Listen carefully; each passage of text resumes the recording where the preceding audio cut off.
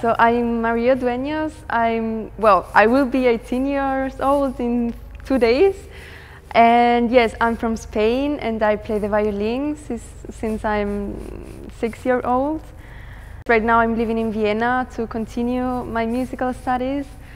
And yes, it's such a pleasure being here in Luxembourg for the first time, and it feels like coming home after such a long time without concerts and without being in contact with an orchestra and with a conductor. So yes, it's going to be really a pleasure and I'm really looking forward to the concert. My family, my parents have been really a great source of support this whole time because I'm studying in Vienna for continuing my studies. And yes, that's why without my parents I wouldn't be where I am now. I feel music and the violin is already a part of me, it's already a part of my body.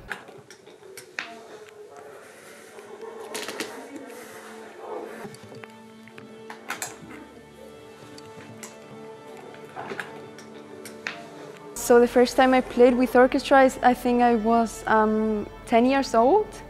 Yeah, 9, 10 years old. It was in Granada, in my city, in the hall of my city, Manuel de Falla.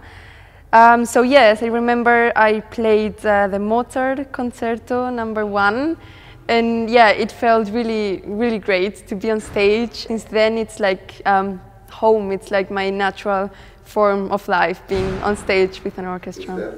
Vale, la mano del suelo, ¿no? Yo me la pongo aquí, pero... We all follow her like a little kid. If you're good like this. Yes, for now it's fine.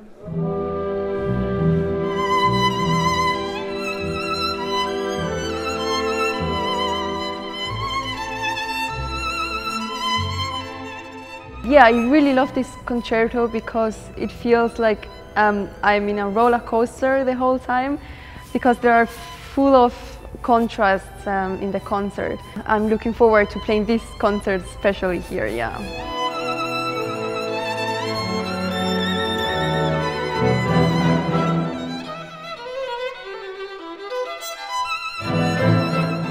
A real pleasure to play on this wonderful instrument, which is a Guarneri del Gesù.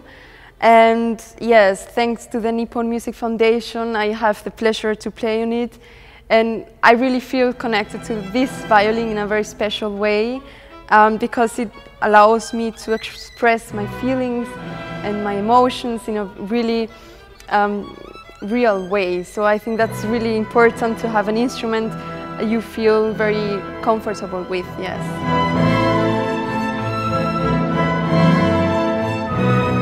So yeah, so it's the first time I meet Gustavo Gimeno.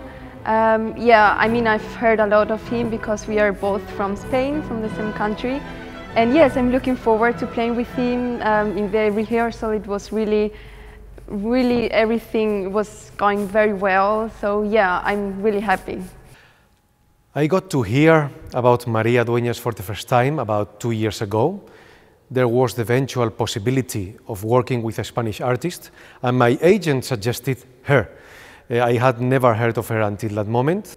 Finally, this concert didn't take place, and I kind of lost track. I didn't hear any more from her in a couple of years, and the next time was this last summer. I read about her playing in the Granada Festival, in the International Granada Festival. She played for sure one concert. Some friends of mine were in the audience. They told me about her.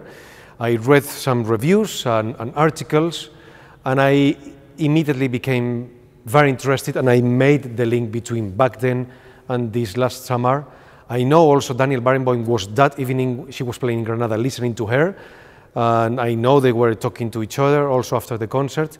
So, and then as I became very interested and very curious, I watched her in some videos and I heard some recordings, and I had a strong feeling that I would like to meet her and to make music together. So that's why I'm happy that that finally took place, and even earlier than I had imagined.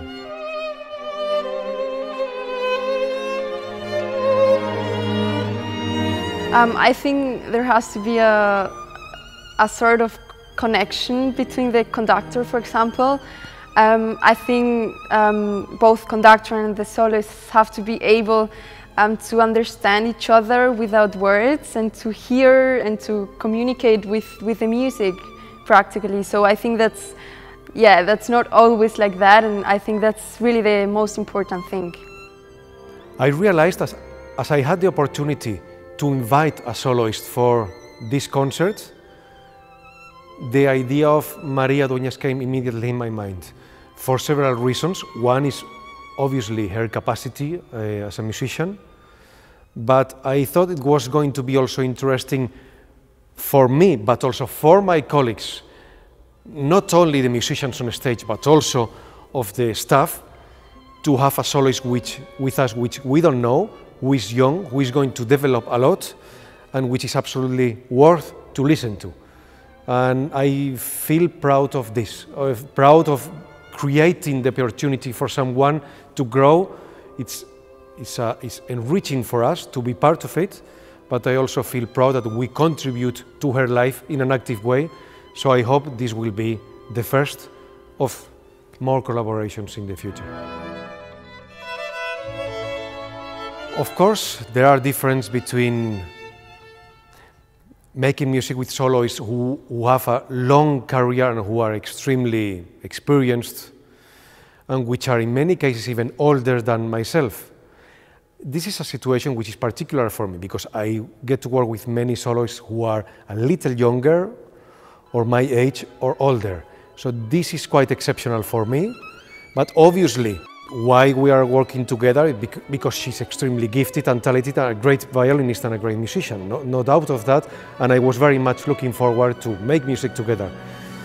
But somehow psychologically it's interesting because you realize someone so talented and gifted but being so young can do a lot and a lot wonderful and a lot great, but you are also somehow aware of the fact that being so young you didn't have so much time to collect many experiences in your life. Not only to collect experiences by the sake of it, but enough experiences to grow as person, as musician. So in a way it's striking to see someone so young and so mature and playing so well.